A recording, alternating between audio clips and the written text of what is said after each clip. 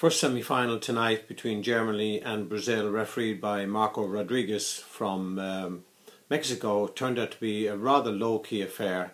It was spoiled, I suppose, in some way by the amount of goals that were scored so early on in the first half, with Germany 5-0 down after only 30 minutes or so. However, the referee, I thought, overall had a good game. Didn't have much to do. It was an easy game, but he could and should have had David Luiz of Brazil sent off for two very obvious elbow incidents against German players. But overall, it was a very easy game, and you can read my report on kickshot.org. Today we had the second semi-final of the World Cup for 2014 between Argentina and Holland.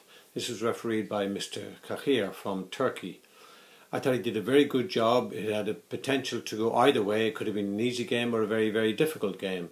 But his control, his composure throughout, and the way he handled himself with the players, I think inspired confidence in the players that they could depend on him to make the correct decisions, which he did. He had one or two little things here and there, which you can read in my report on the kickshot.org website.